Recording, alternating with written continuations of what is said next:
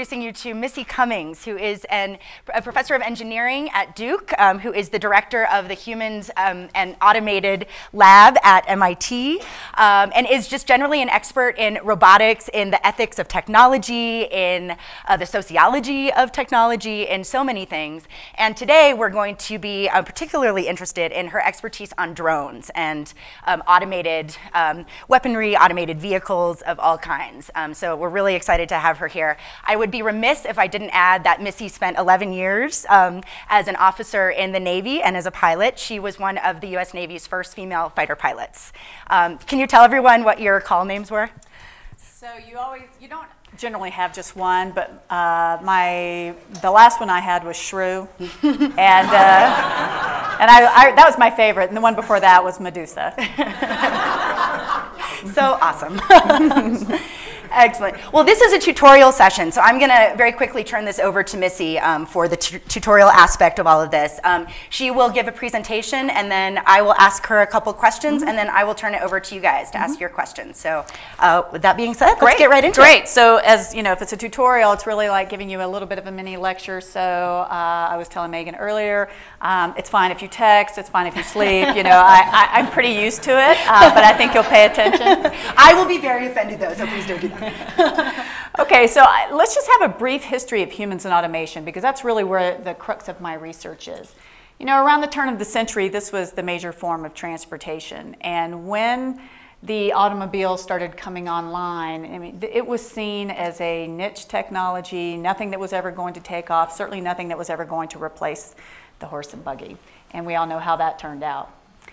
Elevator operators came online shortly after that. And in fact, today there are still a few left. You can go to some buildings in Chicago where there's actually a person who will get you from floor to floor. It actually turns out that it takes a lot of skill, because they actually have to sense when they're coming up to the floor and how many floors they pass, so it's a lot of concentration. There will be no texting while you're an elevator operator. But that went away, and again, people were just askance when the first automated elevators showed up, because they couldn't believe that a human could be replaced in that capacity.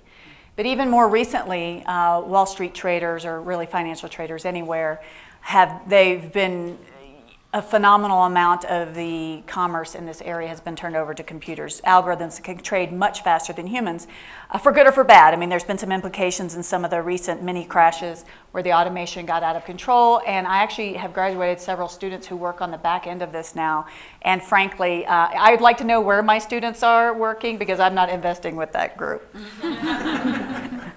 And then lastly, in this domain, fighter pilots, which I know a lot about. And I'm going to show you a couple pictures in a second to give you some more insight to that. But this is a group of people who also thought until recently they would never be replaced. And Israel has just said that in 40 years, all fighter pilots will be robots. And the US we're very much a cowboy independent culture. We're going to hang on to that warrior bastion as long as we possibly can. But even so, the US one day will be all robot in terms of fighter bomber pilots. So let me give you a little bit of inspiration. So how did I actually get here in front of you? So I was one of the first female fighter pilots, and the reason I was in that first group is prior to flying F-18 Hornets, which you see in the picture in the upper right, upper left for you, that I was flying the A4 Echo in an adversary role. And if you've ever seen Top Gun 1, there is supposedly a Top Gun 2 coming with drones in it. I'm so excited. But they'll make the human win out in the end, because that's the human speed. That's what makes good movies.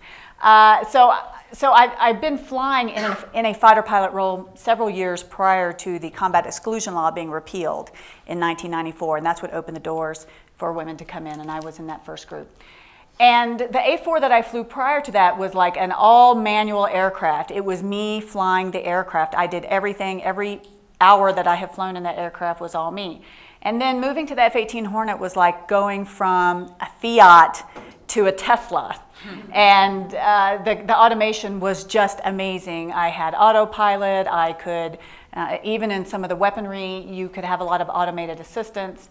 But it was not until I saw the carrier operations that I really started to appreciate what was about to happen to the human.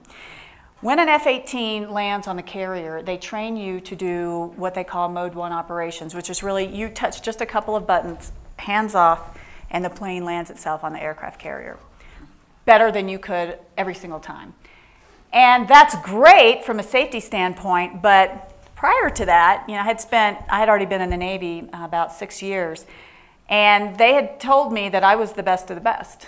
The real reason that I was superior to everyone in this room, I can assure you. Of course, and it's funny because as a professor at MIT and at Duke, there's a lot of smart people around me, and whenever I'm feeling a little insecure, I just remind myself, these people have never landed a plane on an aircraft carrier. So you're really brainwashed. You are the best of the best. I mean, that part of Top Gun is a silly movie in general, but that part is correct. So I'm the best of the best, except I get to the aircraft carrier, and I'm not better than the computer on the landing.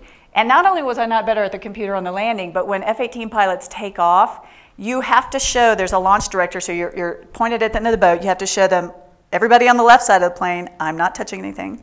Everybody on the right side of the plane, seriously not touching anything. And then you put your hands on these launch bars up here where everyone can see them, and then they launch you off the front. So you are not even allowed to touch anything, and you have to prove that you're not touching anything. And the reason that is because if you touch something, it's very likely you could cause the plane to crash because the automation is so finely honed. So that actually sat even less well with me. I was like, I'm not even supposed to touch anything. So if I'm not supposed to touch anything, and it takes itself off better than I can, and I'm a danger, and it lands itself better than I can, then why am I actually here? And at the time, it was because, well, somebody's actually got to do the fighter, the bomber part. Somebody's actually got to do the mission. So that was kind of enough for me to say, okay, my job is secure, until the missile in the bottom started to come online. The missile in the bottom is a Tomahawk missile, and in the picture you're seeing it's launched from a submarine from under the water 1,000 miles from its target. And it has less than a meter precision accuracy. There's no fighter pilot alive, even with all the automated assist in an aircraft, that has consistently less than a meter precision accuracy. And it's funny, these two sides of the Navy were completely separate at the time, because the sea side of the Navy doesn't really talk to the aviation side of the Navy. They hate each other, But I actually saw what was going to happen, and I looked around and I said, oh my God, when this missile, actually, when the rest of the Navy starts to realize that this missile is so precise, I mean, honestly, human error is huge in these domains, and you have a lot of accidents at the aircraft carrier. I have lost more friends than I can remember in terms of people who have died in carrier operations. And it's a no-brainer. If we could if you can land the planes, take them off, and actually be much more accurate in weapons delivery, you don't have a job. And so I saw it coming, and at the same time, I was one of the first female fighter pilots, and the guys really hated me. You can go get my book for free on the internet that I wrote about it, and they just did not like me. So I made I call it a big girl decision. I said, I did it for 3 years. I flew these for 3 years. And I said, I want to be on the other side of this coin. I see where this is going. I see all the automation, and I had a lot of friends dying. And I said, there's got to be a better way. We've got to be able to design these systems better and safer than what we have today. And that's why I went back and got my PhD. So I'm actually a rare academic who has a real story to tell you behind why I became an academic. And I think that's actually been critical to my success. Had I not had all this time in aviation, I don't think I would have had the insight that I have. And then I created the Humans and Autonomy Lab at Duke, formerly the Humans and Automation Lab at MIT. And there is a joke, an implicit joke in that name, but you have to be really over the age of 40 to get it. So I will let all of you young pups in the room who do not get the joke behind the name, you have to go ask somebody older in the room. Okay, so let me tell you about, this is more of an academic flavor. I'm not going to get too deep in the weeds, but just to kind of give you a sense of the official research title behind it, it's called Human Supervisory Control. It's where you've got a human right here who's trying to execute some very complex remote task with a computer that sits in the middle. So in this case, this is a drone operator flying an Army drone, but they're not actually directly flying it. They're sending in some computer program requests, and the computer translates that, and then the computer changes what's happening on the aircraft. But this is not really, you see it a lot in military aviation, oh, by the way, this is how every single commercial aircraft is flown too. The pilot in today's aircraft is not connected to the controls, meaning when the pilot pushes forward, we say houses get bigger, houses get smaller. The pilot's just saying, plane, I want you to go down. And then the plane computes and checks all the surfaces and checks the systems. And then the plane says, all right, I'll let you go down. Maybe. Maybe. If you're an Airbus, there's actually some buffers in there to keep you from crashing. And so it's actually what we call flying by voting, which is sometimes a little scary. But aviation is not the only place you see this in. This is a robotic forklift that I worked on while I was at MIT. It's a robotic forklift that's much better than any of the Kiva Amazon systems that you see in nice, well-controlled warehouses. This is a robot that can go into fields and sand and mud and dirt for the Army. And the reason they need robotic forklifts is to keep people from being killed while they're doing warehousing, Army people specifically. This is another big project I'm working on. This is a dump truck that's in a mine. This is my student right here. Little guy right there. That's how big these are. This is completely automated. And the robotic trucks in the mines have been a huge boon for the mining industry. First of all, they can't get enough drivers because in these remote locations, they have a hard time bringing people in. But not only that, you don't have to worry about people oversleeping or not sleeping enough or drinking or fighting. And these robot trucks always do their mission. They're always very precise. They are so precise in these mines that they have to program in some uncertainty as they're driving down the road because they will drive so precisely over the same track every single time that they actually create these big ruts in the road that then become very safe for manned vehicles to drive around. So they actually have to program them to have a little bit more variation in them. We have the medical world is, in fact, one of the industries that I give more talks to probably than any is the medical community because we're starting to see. This is an automated tumor ablation device. So instead of surgery where somebody would cut into you, this is actually coming out of Israel right now. They will wheel you in. The system, kind of like an MRI, basically margins your tumors, but it's all done automated, so the automation can get in there and very precisely hit where that tumor is. And all the radiologists really, they just say, delete tumor now. And that's all they do, and then it's done, right? And so it's starting to bring up, and we think about pilots as these experts that we can never replace, and now we're starting to see doctors who, they're not going to be replaced anytime soon, but there's certainly aspects of medicine that are going to be automated. And then last but not least, coming to a road near you, the Google car, or any driverless car. And if you were at my talk the other night, I'm actually a pro driverless car fan because you're all terrible, terrible drivers. And the younger you are, the likely it is that you're a worse driver because you have an expectation of information on demand all the time, and you actually get a little bit more bored than older people do. And in fact, the only people we should allow to drive are knitters, because it turns out knitters have really great attention focus. But for the most part, humans are terrible drivers, and the more telematics and technology we get in the cars, the worse we're going to get.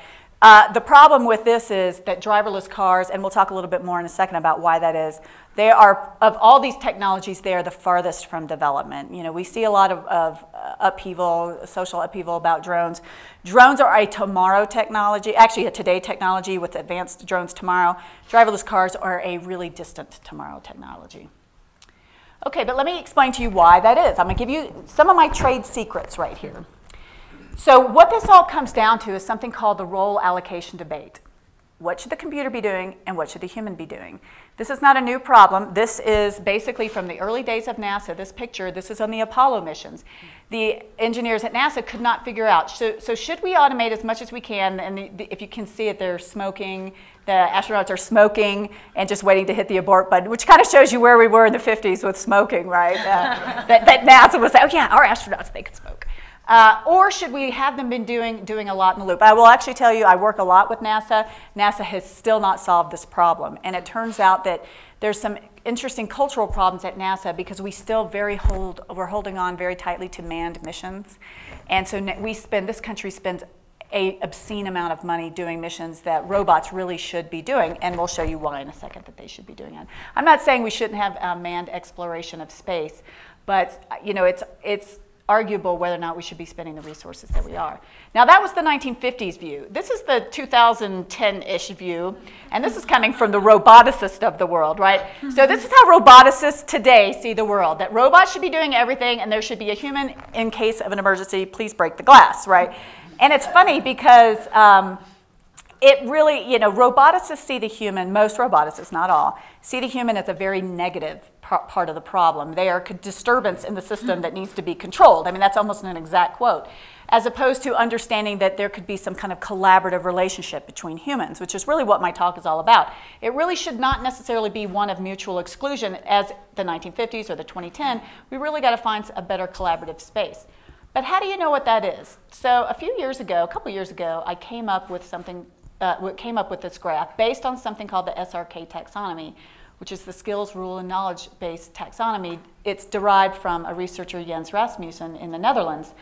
But what he says, and what he'll tell you, is that humans reason basically on 3 levels. You have skills, and I'll talk in a minute what that is, rules, knowledge. And then I went and then added a couple of things. I said, okay, well, actually, there's something else beyond knowledge. Knowledge is pretty much domain specific, but then you can actually rise up to the level of expertise. And that's really what we're after. And it's not necessarily how much you know, but what is the expert judgment that's going on in the system. But that's actually contingent on something called uncertainty. How much do we know about the world? How much can we say for sure that certain events are going to happen? And I'll wrap that back in a second so you understand it. And this is basically the slider of balance. And I'm going to explain, you know, right now we're on this lower end where computers are dominant, and on the higher end humans are dominant. Now let me tell you why that is. So this is a picture of an aircraft cockpit. So why is it that drones are actually better pilots than humans? And in fact, about 1.5 years ago, the Air Force reached a new milestone in that it became safer for the Air Force and the rest of the military to send a drone on a fighter bomber mission than a manned aircraft, meaning you're more likely to have an accident if you've got a human in it. Why is that? There's a lot going on. When you go to flight school, you basically spend 2 years in flight school learning to keep the plane from falling out of the sky.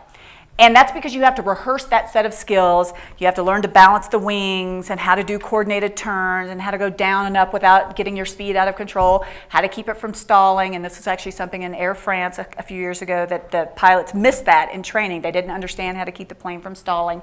And these are all basic skills. So we spend the majority of our time in flight training getting humans to be very automated in their execution of the skills.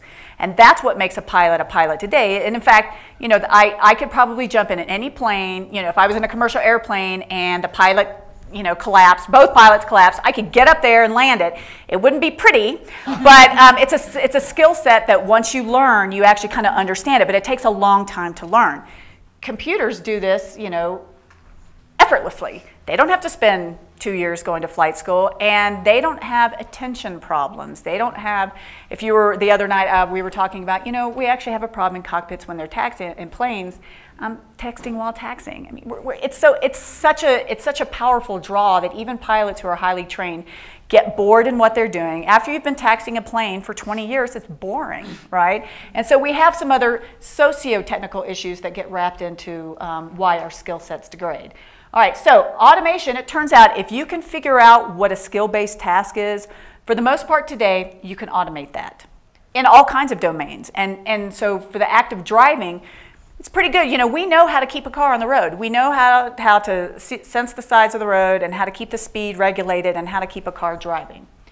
But what about rule-based reasoning? Rule-based reasoning happens when there's some external stimuli in the world and you've got to figure out what that means, and then you adjust the vehicle or the plane accordingly. So when you're in a car, you see that red sign coming, you know that theoretically about 30 feet ahead you need to start slowing down so you can come to a stop, full brake stop, and then you either go on or take a turn, whatever. So you learn the driving rules and you learn how it has to adjust your behavior to go with those rules. You know, so, and this is what you're seeing up here, procedures. It turns out aviation is a highly proceduralized environment. That's really just a bunch of rules. And you have to, there's some rules that you have to learn by heart, but any time you ever have to reduce something, a skill or any kind of behavior for a human to memory, that's dangerous because humans have very imperfect memory. And it's not necessarily age dependent. Sometimes older people can have better memories than younger people, depending on the kind of memory that you're accessing. And then we get up to knowledge-based reasoning, where This is where, and you'll see this is commensurate with uncertainty growing. You need knowledge-based reasoning, which is really something we call judgment under uncertainty. Something went wrong. My rules, the person who wrote the rule book never thought that this would happen, and I have to adapt on the fly. So basically contingency planning on the fly is what knowledge-based reasoning is. And you see this, I've got this picture of the Miracle on the Hudson. This is a great example of knowledge-based reasoning. You know, Chesley Sullenberger didn't have, there were no, you know, he knew what to do with an engine flame out, but he never got the restart.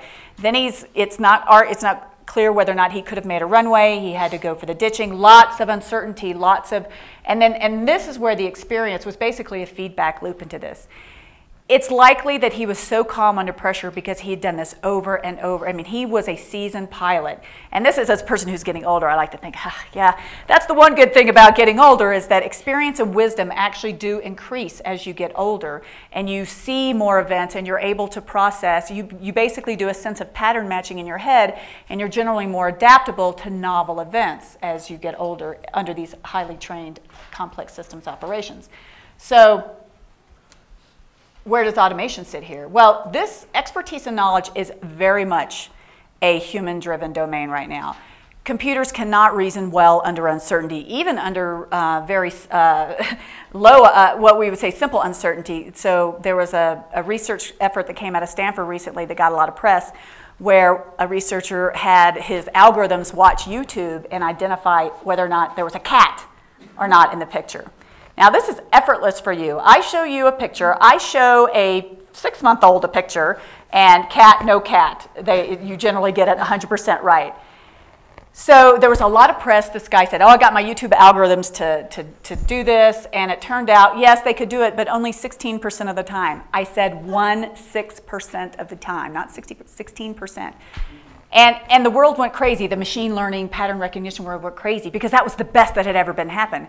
16%, you're better off flipping a coin, right? So we're at the state of the art today. The latest and the greatest coming out of academia is that we've got an algorithm that can recognize a cat 16% of the time. We are not going to be encroaching on knowledge-based reasoning anytime soon. But let me show you how that plays out for automated systems. So at MIT, one of the things I became famous for, which ended up, this is once you get on the Colbert Report, then that leads to the Daily Show, and then I guess it leads to 60 Minutes, you know, so, which is funny, I have to tell you, once you're on the Daily Show, your students could care less whether or not you win the Nobel Prize, because that becomes your marked achievement of your life. So, but what got me on the media map is that we took an iPhone and we made it an iPhone app that allowed you, anybody in this room could do it, and within 3 minutes you would be successfully controlling the drone. So, and this actually got me on the pilots map, the Association of Professional Pilots, because then they got really mad at me because they saw where I was going with this. It's like, you know, if I can train anybody in this room to be a pilot in 3 minutes, why do you need commercial pilots? And but we were able to do that because we automated all those skills. Now, this system doesn't do anything about air traffic control. It's not a high level. We only automated the skill level, right? And that's why it's so easy to pick up. But if you ever needed to do anything complex, it would be probably a different story. But by complex, I mean, well, okay, so this just allows you to fly it locally. You know, I don't want to say go spy on your neighbor, but you know, whatever you're going to do with that system. Then we've got the logistics. So that is where we're going to need rule-based reasoning, because all of these drones that Amazon, and by the way, Amazon gets all the credit for doing the cargo, but they're not the first. They're not even close to being the first. There's a company called Zoocall in Australia that's doing textbook delivery. They're way further along in the regulatory process than Amazon is, and even China came out with an announcement that they were going to do package delivery via drones way earlier than Amazon did. So this is not just a unique US approach. But to do that, you're actually going to have to figure out, it's actually not the act of flying, because as we showed here at MIT, the actual act of flying is that can be pushed over to the automation really easily. And we can actually, and we've got some clever algorithms that can figure out where the drone should go and how they should deconflict, but the problem is not what happens in a normal world, but what happens in an abnormal world. What happens if weather comes in unexpectedly? What happens if an airplane, a manned aircraft, has to make an emergency landing and has to come down through a sea of swarms, right? Of these swarming, you know, packages going everywhere. So we have to figure out what all the rules, the rule-based system that's going to have to go along with that. And then at the top of the conundrum here is the Google car. The Google car is going, before it's actually going to really be able to be let loose in the world, it's going to have to demonstrate that it has not just knowledge, but expert-based reasoning. And why is that, right? So the classic, you're driving along and a ball rolls out in the street, you know to look one way or the other or look around because there's some kids going on, okay? The Google car can see all the same world that you can. It has the sensors. It detects the ball. In fact, it probably saw these things, saw before you did because it was able to detect them. But that's right, the real key is then what happens next, right? This is inductive abstract reasoning where this is not a place where computers can live right now. So the engineers, and I work with Google a lot, and they will tell you, well, we'll just put in every case. We'll figure out, and we'll be able to basically codify every single event that might be happening. And the question is, there's no way. We've been trying to automate the aviation world all for, almost 100 years, and we still haven't quite gotten there. So I still think, this is why I told you before, drones, easy. The drone world is going to grow fantastically in the next few years.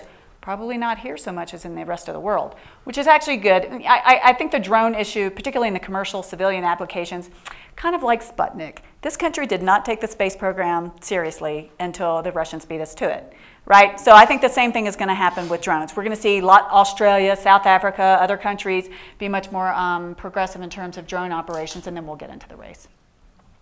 So what about the future? I love the Jetsons because I want the robot made. I'm a single mom. I need a robot made. I need a robot car. I need a robot everything in my life. And it's funny, when we see these, we think of these two things. If you haven't seen the Jetsons, go look at them on YouTube. We've got Rosie, the maid robot, and then we've got basically your own little personal drone. Which of these two things is going to happen first? The personal drone. That's actually in development right now. So there are two companies working on your own personal drone. Right now, you can buy a prototype that you have to fly yourself for $300,000. There's probably a few people in Aspen that could get that. But for the rest of us, and by the way, you still have to be a certified pilot. So we will not have our own personal flying craft until we can get you out of the pilot seat too. You're terrible drivers, and you would be worse pilots. But this is a reality, and I wrote an article for Scientific American saying within the next 50 years, this is a reality for us. On a larger scale, this still really, really hard. Really hard because of that cat problem I told you about, getting the expectation of sensors, having a robot work with you and understand all your nuances, much less dexterity, being able to pick up a plate and then put it into a shelf. And this is what I want my robot to do. I want my robot to take the dishes out of the dishwasher and put them away. We're not even close to that right now. There's one robot out there from Willa Garage that was developed for about $300,000+ that can fold a towel. And that was like the big deal. But that's all that robot can do. The robot can only fold the towel. So if you need a towel folding robot, and there may be some linen places could, but for the rest of us who want Rosie the maid, we're still pretty far from that. All right, so I thought I'd turn it back over to Megan now. Lovely. Thank you so much. That was wonderful. So let's start with, so you mentioned that you will need the pilot's license to fly these. For now. Okay, so let's talk a little bit about the sort of regulation aspects of all of this. Robert Callow the other night suggested an idea of a federal agency for regulating robots, basically. What do you think of that idea? Do you think that's feasible? Do you think that we need to be very sort of proactive about oversight of it right now? I don't think we need any more government than we have right now. I mean, I don't mean to sound like a libertarian, but we've already got the Federal Aviation who's going to take care of the air side of it. And all the, NHTSA, the highway transportation, they're going to take care of the ground side, the transportation side. The Federal Railroad Administration is, by the way, this is something that's embarrassing for this country. We are so far behind in automated trains. There are third world nations that have better train services than we do in this country, right? And we could have another long discussion. Next year I should come back and give you all the three-letter agencies and who I think are the most screwed up and why. Because the FRA, I bash the FAA all the time, but the FRA has got up there in terms of dysfunction. What's the absolute worst, I've got to ask? DHS. Okay. Interesting. Oh, but it could change any day. It depends on the new technology. Okay, so and as far as the consumer, we have consumer protection agencies, so I think that if there's actually another agency that we have that does measures NIST, this instrumentation standards, and they're actually doing a lot in assessing robots. So I think we have more than enough government oversight. I will tell you the biggest problem we have all the right agencies in place, but we do not have really very good people inside the agencies. I took a leave of absence for a couple of years as a professor to work inside the military. I ran a $100 million robotic helicopter program for them. But while inside the government, I worked for them. I worked with NIST, NHTSA, most of the other big agencies. And I walked away thinking, this country is in such deep trouble in the future, because I think that there are so few people inside of all those agencies that have the academic background and the ability to kind of see all the problems. And in terms of testing and assessment, this country is woefully inadequate in being able to have people set forth policies that are actually based on the technology and the requirements as opposed to an emotional fear. And this is what's happening with the FAA. The FAA is an agency that's very old. In fact, most of the regulatory agencies, you'll find out, there's some recent articles, the government cannot hire young people. And so they're like a 50 and over top-heavy crowd. And as I'm quickly approaching on that, I sense that, oh man, when am I going to be obsolete here? Because those people, their skill set does not match at all what the skill set that is needed today. But the government cannot hire that skill set because that skill set is going to work for Google, Oracle, Apple, not even the defense industry. This country is in deep, deep trouble in the defense in terms of robots. Google just bought all the top robotic companies in the world, one of which was Boston Dynamics, which was the U.S. military's powerhouse robot company. And I'll tell you what Google is going to do. And I actually gave this same talk in front of a Google VP, and he said, "Yep, that's what we're going to do." They by law they have to let their military, they have to finish their military contracts, and that's going to be that. Turns out there is no money in military robotics, and it's hard. I think it was hard for me to get my head around that first, because you think, oh, billions and tens and hundreds of millions of dollars going into these robotic programs. Turns out the commercial world, the worldwide market, is so much more lucrative. And that's what Google wants. Google doesn't want to deal with the military who's got all kinds of regulations and rules and difficulties when they can go service the world market and make a lot more money. Can I do a quick follow-up? Please do, yeah. I'm sorry to interrupt. Yeah. So just a clarification, because I just respect your viewpoint and really enjoy your comments. So if we don't do like a federal robotics commission, right, where it's a standalone agency and it's robotics, right, I wonder how we would go about amassing the relevant expertise in each of these individual places. Historically, right, the story is there's a new technology, we want to get expertise. Every ounce of administrative law is all about respecting the expertise of these places. They're this place where they could be.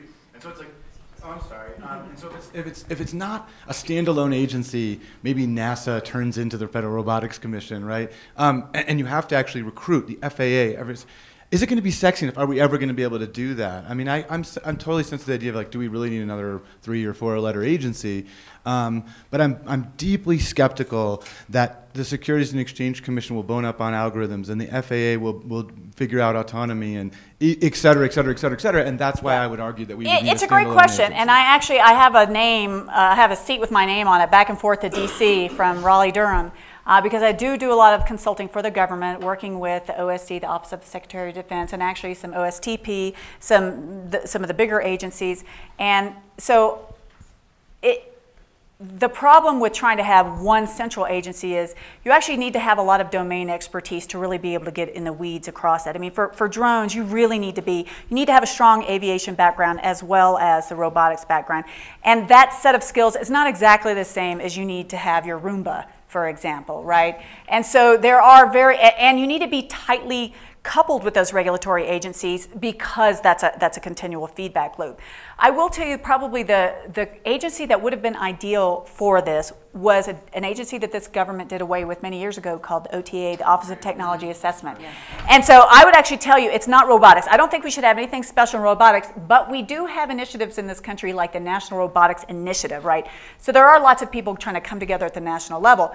I say we need to go back and bring back Office of Technology Assessment because it's not just robots. We have all kinds of new automation coming into nuclear reactors. I do a lot of work with the Nuclear Regulatory Commission. And the automation that is in very safety critical systems in the maritime industry, in drilling, oil, energy, the energy management system.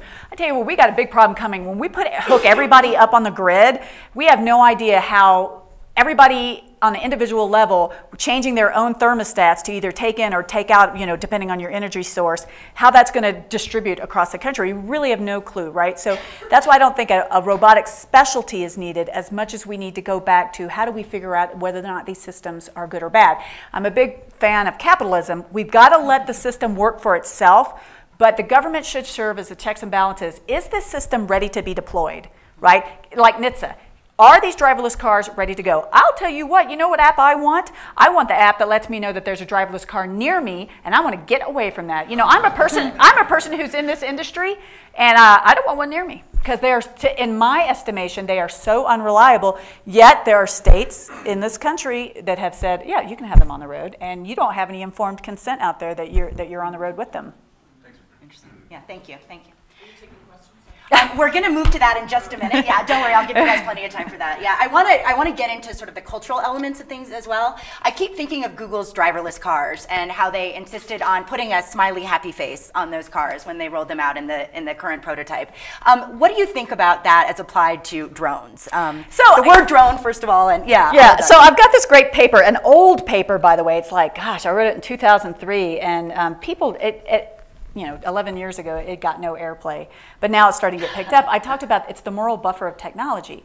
And so I kind of, in my research, I came across, for that Tomahawk missile, I came across a mission planning tool that was unbelievably I could actually show the screenshots to the public. And I went public with them and I said, so you've got to see what these their salvo strike mission planning. And so it'd be like, okay, here's my target, and here are the coordinates, and here are all the weapons that I want to go. It's like a big Excel spreadsheet. And at the end, a little dog pops up with a little happy face and little ears that make it all like, and it's like, okay, do you want to launch this strike? Yes, no. Like, it's like this happy dog, and like, you hit that button, and then people die, right? I mean, that's the reality of it. And I was like, I was just offended because I was actually I had just left the military, and you know, I got my game face on. I'm like, let's at least put a growl on that dog. Let's get a mean dog out there. You know, we're about to go to war here. We don't need a happy dog. And so that actually, and then I ended up, half my PhD is in engineering and half is actually in philosophy because that got me so interested in how is it that we're making these killing machines with these happy faces on them? And these weren't military people who designed it. These were civilians, just like many people, software developers in this room. Because it makes us feel better, right? So we like it. So there's this whole psychology of if we put a happy face on this technology, somehow that will actually change the way we feel about it. Now, I'm not saying that the Google car is equivalent to a Tomahawk missile. But the fact of the matter is, robots, you know, with drones especially, have taken on a very negative view in not just this country, but around the world. And you can almost singularly point to the use of drones to do targeted assassinations by the CIA. It's not even the military does not do those missions. The CIA does those missions. And in fact, I just sat on a national commission working with many 4-star and 3-star generals. We just released the report on Thursday from the Stimson Center that basically says the government is really engaging in some very nebulous practices by killing people under cloaks of secrecy via the CIA, who's basically running amok with these weaponized systems, and there is blowback to that, right? So, but kind of back to your point about, so we know that these technologies can take on a negative persona, and they weren't really intended to. We will see so much good done with drones. The helicopter that I told you about that I was working on with the military, it's a helicopter designed to be called by an iPhone app for soldiers in the field to deliver a helicopter that will take somebody who, for example, got a bullet wound to the chest, who will die inside that hour, because it's called a golden hour. If you get somebody to a trauma unit within an hour, the chances of survival are exponentially greater. So that helicopter can get there into bad weather, places that manned helicopters can't go, pick that person up and get them to a trauma unit. The military will lead the way. These systems will be first responder systems one day. They will be the systems going into Haiti. They will be the systems going into earthquake areas, right? So one day robots are going to be critical to saving lives. Unfortunately, we've got this negative persona about it. I think a little bit of that has spilled over to the driverless car. But there's also, and if you heard the other night, this idea of the uncanny valley. We actually do not, for the most part, I cannot wait to get a driverless car, but only when all the other ones are driverless car, right? It's actually the mixing of manned and unmanned cars which makes it so dangerous. But once, let's say, everybody's plugged into the grid and all the cars can talk to each other, I think that's great because I'm really busy. But if you actually go out and poll your average American, they're not crazy about giving up driving. We hate traffic jams, and we might want the traffic jam robot. But there's still a love of the act of driving and being in control. And so I think that's one of the reasons Google, we're going to put the smiley face. And I would have loved to sit in on the meetings of all the icons that you could have used to make people feel good about that. Yeah. Right? But, I do think it is a psychological tool to try to get people to buy into the system. But I think Google, like many companies like Google, if you just look at Google Glass, I think they kind of missed the boat there because they didn't understand the social interactions. And it's the same thing about the social interactions of the car. It's going to take a lot more than a smiley face to get you happy with it. But I tell you what, when they get that traffic jam feature, let's say you're in your car, you're driving your car most of the time, and then you can hit, okay, I'm in a traffic jam, just do the inching ahead, and I'm going to work on my laptop, I'm going to watch a movie. When that feature comes out, that'll be a bestseller. And do you think there's a role for the pop culture to play? We've got the Jetsons on the screen. You mentioned Top Gun 2. And there are so many instances you can think of where, popular culture actually did affect just people's general opinions. Do you think that there's a role to play there as well? Or oh, yeah. You just have to look at your cell phone to see, from the Star Trek. And there's, those interesting publications about all the technologies we have today because people envisioned it through science fiction. I'm a big science fiction fan, and so I absolutely think pop culture plays a big part of it, but it's kind of a feedback loop because pop culture generally in whatever topic gets big because of a younger generation. And it's true. This is research that we see in my lab over and over again. It is true that the older you get, on average, you get less tolerant of new technology. And so the younger generation is very technology savvy and absorbing. I would say not necessarily in a good way. I'm not a real big fan of Facebook. I don't have a Facebook page, but my students and when my 6-year-old grows up, we're gonna really screen that Facebook page. And these apps that you show up in the city and let everybody know where you are. I cannot imagine doing that, right? But the younger generation can. And I heard the funniest thing. I was in this meeting, and there was a 3-star general. He came into this meeting. He says, "You are not going to believe this. I was stuck in this airport with my teenage daughter, and we were sitting there. We were going to be stuck there for several hours, and the next thing I know, she was sitting with 3 of her friends. She was on one of those apps, and in an instant, she had a party at the airport." And it was so funny to hear him say this, to say, here's a man who's been commanding armies across the world, and he just could not get his brain around the fact that a 16-year-old daughter was sitting in an airport with her friends. That's excellent. Okay, so I will turn it over to you guys now. I'm going to ask if you could just actually use that microphone since we're filming just to pick up your voices. So if you guys don't mind, if you have a question just lining up in front of that, I'll ask Missy one more question and then turn it over to you. So I'd love to get into the ethics element of this a little bit. So where in the sort of skills, knowledge, rules and expertise framework does ethics fit in? Does it sort of go over everything? How do we sort of program ethics into our algorithms? It's a great question because there are some researchers. Ron Arkin at Georgia Tech is probably the biggest proponent who will tell you he can train a more ethical robot than a human. And I am vehemently against that because, I've been there. I've seen the mistakes that can happen. I also know those cat YouTube videos, those algorithms are terrible. And in my mind, particularly when we talk about killing, I believe a human should always be responsible for killing another human, right? That's just me, and not everybody agrees with that. And so, but the whole ethics, so the ethics of, well, then you've got to make sure that your sensors, the skill, can you actually acquire all the information that you need? Can you have a high, so it's really more related. I think the ethics and the uncertainty axis that you saw before, they are linked, tightly coupled. Because if you have high uncertainty, the question is, can you be certain that if you're about to pull the trigger, or if you're going to put a driverless car on the road, or any of these other technologies, how certain are you that that technology is going to behave in a predictable way, at least as close to a human, if not superior to a human in terms of reaction times and those kinds of mistakes? And so it's a growing field that you can actually now get degrees in ethics and autonomous systems. And so we're on it. You know, I think this country has actually moved very quickly, and it's a really, really hot topic now. I actually had to do a lot of consulting overseas to Geneva, London, you know, some agencies where people are actually trying to formalize what we should put together as policies. Okay, that's great, thank you. All right, so come on up. If you don't mind just saying your name, who you are first, and then you can My name is Pat Besser. I'm from Chicago. Missy, given your description on the slide a few slides ago of how the computer second guesses pilots on commercial flights, what happened to the Malaysian airline flight? That's a great, I get that question a lot. This is my personal opinion. I don't have any insider knowledge than anybody else probably has. But it looks to me like a classic oxygen problem in the aircraft, where there's some kind of slow degradation of the oxygen, and it's hypoxia, and it's not obvious to pilots who are actually trained to recognize it. It's very insidious. And what you do is you have less and less oxygen, and then just eventually everybody just drops off to sleep. And then the aircraft, we have had numerous aircraft in the last 30 years that this has happened to, and they all just kind of fly off on some random direction. And there's some question about in my mind, the transponder, the location of it was a big question. But it's also very possible that if there was some kind of electrical problem that caused the oxygen system to fail, multiple failures happen together. It's rarely just an individual failure.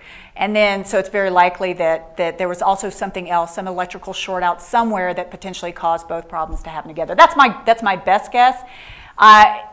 Those are some deep parts of the ocean out there, and very, very hard to, very hostile. One day we might find some wreckage, but I do not think at all that this was something necessarily preventable in terms of a terrorism act. You know, and we talk about, well, if drones were so good, why, you know, a drone, if that had been a drone, it would have landed itself somewhere. And so, in fact, I say that event highlights to me two things. First of all, drones should have been on the scene immediately to do both in the air and under the water, to do the search and rescue. They did not bring them in until too late, and there's a lot of political upheaval that caused that.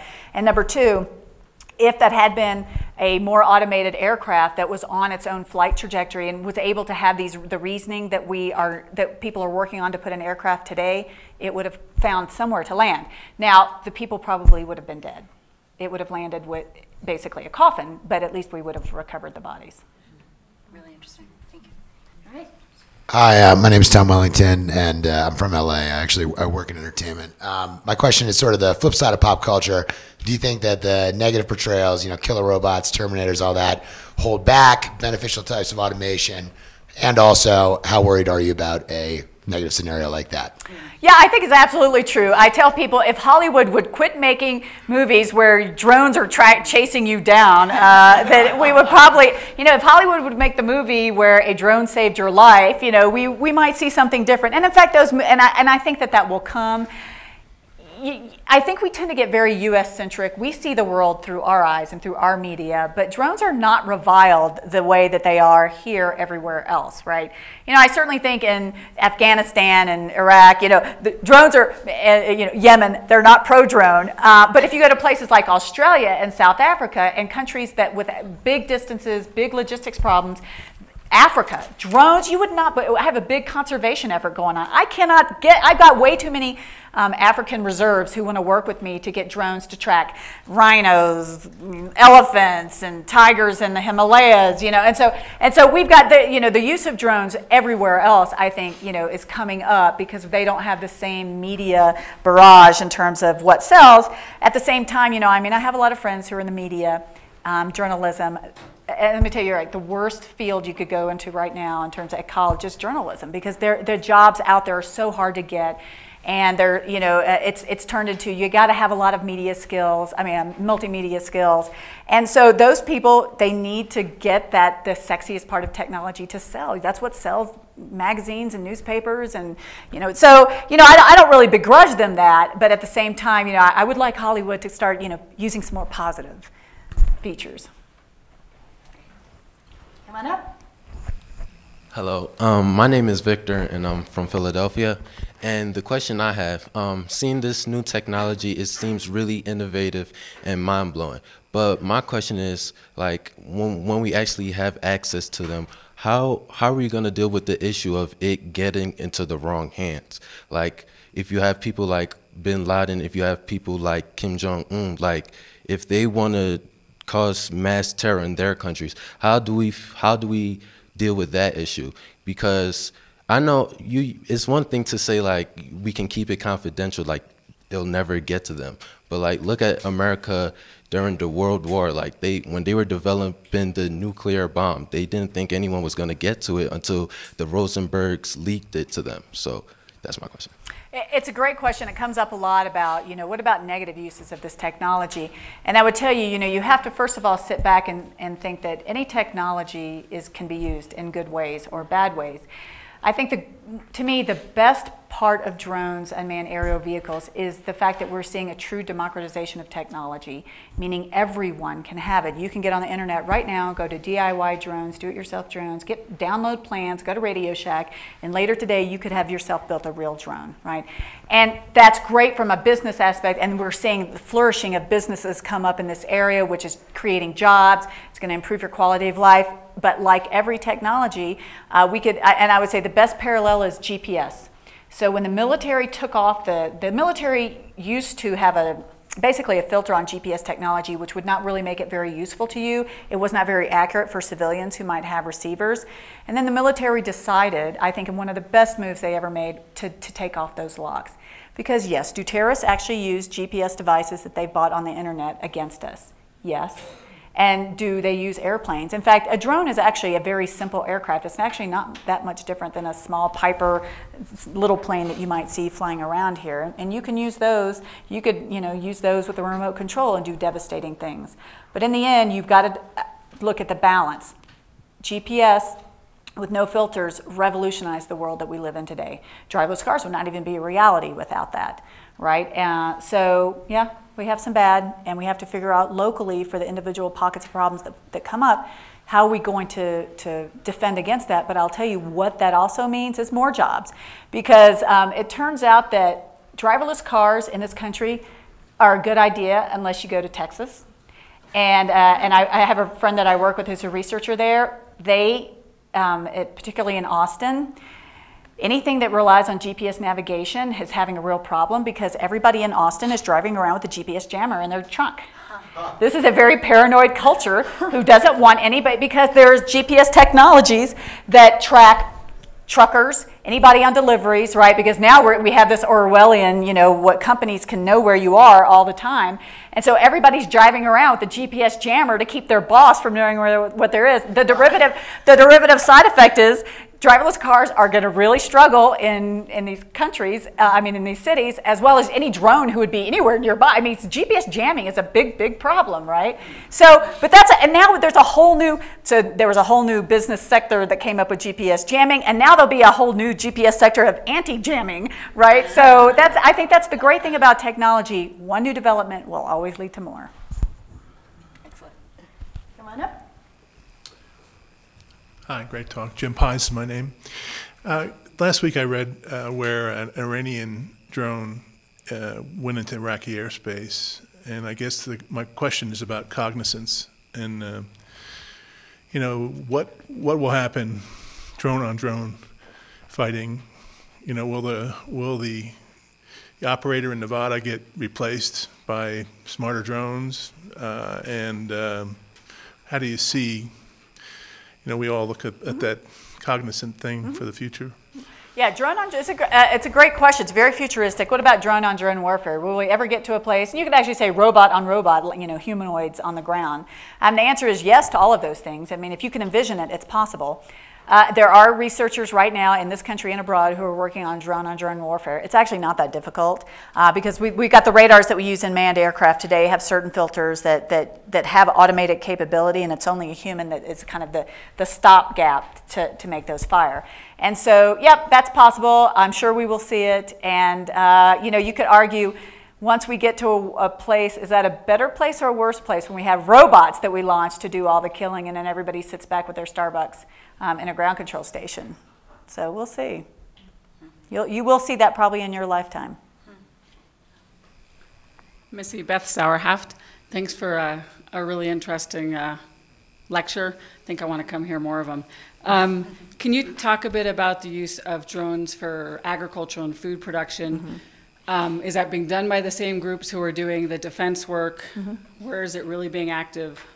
Yeah, that's actually, I think, in my crystal ball, that's the next big explosion of drone technology, and it's critical because it's what I call it's the grow chain, which I derived from the military's kill chains. The military actually they love drones because it shortens the kill chain. We perceive the enemy, we identify, we launch the weapon, and then we get some feedback. I mean, that's how the kill chain is how all the military works, regardless of what we're talking about. And so before drones, the kill chain could take days, sometimes even weeks to get all that information. And drones reduce the kill chain to minutes. But that kill chain is the same thing as the grow chain for farmers. Because farmers in the olden days, if they wanted to get pictures of their crops, because you can actually get a lot from the frequencies, crop health, what crops are damaged, insects, droughts, all kinds of things, and they would have to spend weeks and lots of money, and getting access to satellites and other remote sensing devices is very difficult. And then, it would take, by the time they got the data back, it's too late to do anything about the health of the crops. Today, we can shorten that down quite a bit. Farmers can launch their own UAVs, get an iPad, get that feedback where they need, and get the pesticides or not pesticides where they need in just the places they need very quickly. And so, and farmers, by the way, are having a terrible time getting all the physical labor that they need in these places. There are now robots on the ground that, it's funny, they actually go down rows of trees or whatever crops that need to be thinned. They actually drive themselves, but we still need humans, basically migrant workers, to actually do the highly dexterous thinning of the trees. So it's funny when you see it, the robot drives, nobody's driving the robot, and the workers are all thinning the trees as they go by, right? And one day we will get the robot that can potentially thin the trees. And so we will be changing both the reduced prices of food, increased productivity, reduced use of pesticides. I mean, overall, it's an environment win-win. So there are dedicated companies across the country, and I think that's the one where you're seeing the most explosive growth. And the reason that you don't see it more often right now is because the FAA is holding everybody back. Okay. All right. Do you have one more question? And I think this will be our last one. Yep. I was hoping from a military perspective you could speak to the reliance, if not vulnerability, of drones on the United States satellite systems. Are we worried that drones could shoot down satellites? Well, if you have an operator in Kansas operating a drone over Afghanistan, it has to be relayed. Is it? Oh, yes. It has to be relayed via our satellite Yes, so you're system. talking about the communication problem. Right. Yeah. So how reliant are we on communications? That's a great question.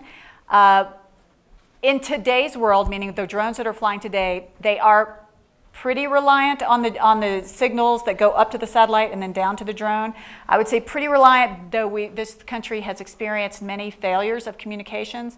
And those drones, and it's kind of a price, the really expensive drones are equipped with this. Basically, they're smart enough to take themselves home and land. And we've had several Global Hawks which cost $40 million, and we haven't lost any because they've been able to take themselves home.